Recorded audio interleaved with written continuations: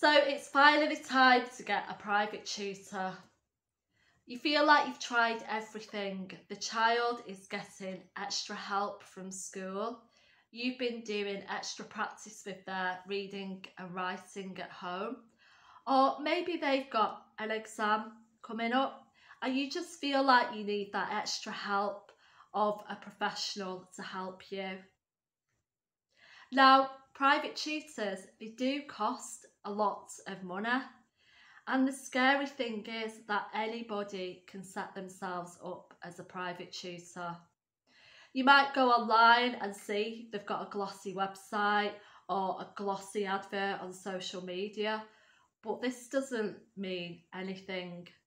So to protect you and to protect your child, I have put in a private tutor's card into the Dyslexic Mum Pack.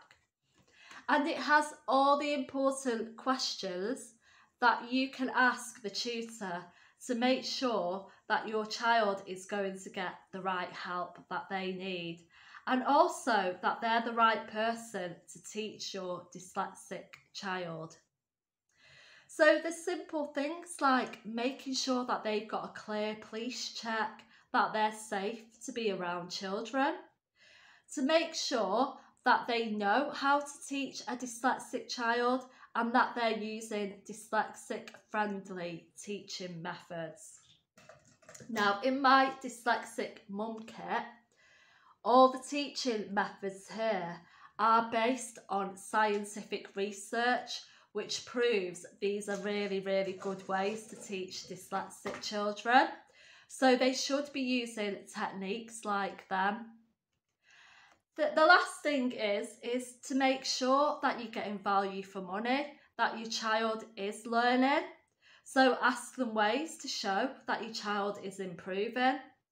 Now, if the tutor is willing to answer all these questions, then it shows that they are confident and that maybe they are the right person for your child.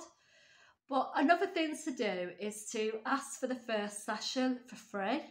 And if the tutor is confident, they'll let you do that.